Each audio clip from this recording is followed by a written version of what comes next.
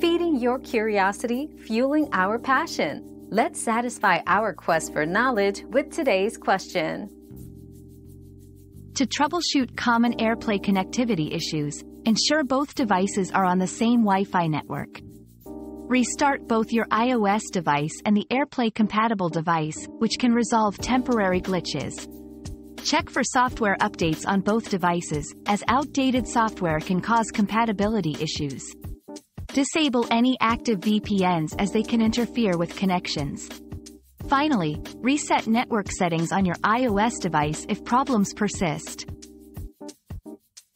Our quest for knowledge never ends. Thanks for being part of today's discovery. Subscribe, like, and share to join us on the next one.